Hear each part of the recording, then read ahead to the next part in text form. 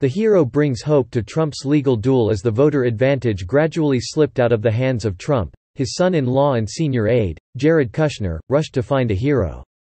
Kushner wanted someone like James Baker, a former Secretary of State, Finance Minister and White House Chief of Staff, who had led George W. Bush's legal team in the 2000 Florida recount, to be later swapped. Praised as strategic genius and diplomacy. And Rudy Giuliani as your choice. Giuliani, President Trump's private attorney, is accusing his opponents of a shame for our global reputation, and directing legal efforts to prevent candidate Joe Biden from winning the White House. On the afternoon of November 4, he tweeted that he was going to Philadelphia with a legal team to challenge what he called a major fraud, though he did not provide evidence. His 6 tweets were later flagged by Twitter for containing false information. During a press conference on November 5, he claimed that one person may have voted 100,000 times without presenting any evidence. Giuliani said he was interested in launching a national lawsuit to challenge the election results. "Do you think we are idiots?"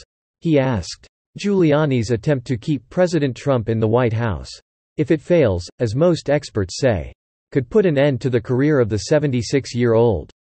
Once a courageous prosecutor, and the hero to help New York overcome the panic in the 9/11 terrorist attacks, to be dubbed the Mayor of America. 3 months after the Twin Towers at the World Trade Center collapsed, Giuliani, having completed his term as New York mayor and transitioned to a speaking career, was able to earn $200,000 per contract and even fall in love. The bridge is picked up by private jets such as Gulfstream 4 or greater. Over the next 6 years, he brought in about $30 million, became a member of 11 sports clubs and owned 6 houses. Running for president is the obvious next step. But when the costly campaigning resulted in only 1 vote in favor of becoming a Republican candidate, people's views on Giuliani seem to have changed. Even his closest people realized it. Judith Nathan, Giuliani's third ex-wife, in 2018 told New York Magazine that their marriage ended as the continuation that began when he failed to run for president. "For a lot of reasons. That I know as a wife and a nurse, he has become another." Trump's presidential campaign provides an opportunity for Giuliani to revive and make himself the #1 friend of Trump.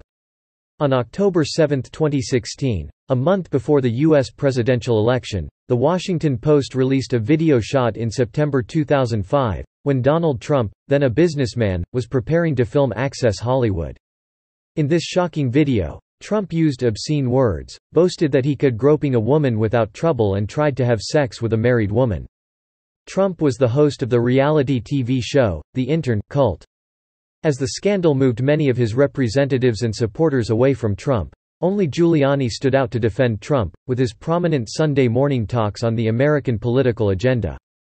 Steve Bannon, Trump's chief strategist, later described Giuliani's role as indispensable. "One of the reasons that helped us win was that Rudy was always there 24/7. Rudy was a very loyal man. He was like a badass." Bannon hinted Giuliani was fearless. Competitors. Giuliani was not approved to become Secretary of State, the position he aspires to, instead becoming the silent firefighter on many of Trump's problems.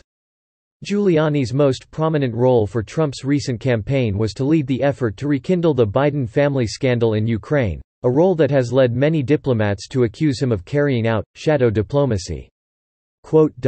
Despite criticism, Giuliani insisted that she would be remembered as a hero in the Ukraine case. "When this is over, I will be the hero," he said. With the hope of opening the narrow door to victory, Trump's election team presented a series of legal challenges, sometimes contradictory and quite harsh without concrete evidence, requiring continued counting of votes. In states where Trump is behind and stop counting votes where he leads. President Trump on November 6 said he will continue to fight. "We believe that the American people deserve transparent counting of votes and electoral certificates. This is no longer a problem with a single election, but about the integrity of their overall electoral process. We will follow the process through every aspect of the law to ensure Americans have confidence in government. I will never give up fighting for you and our country," said Trump, to speak. However, many observers believe that the reversal of election results thanks to the recounting of votes is very rare.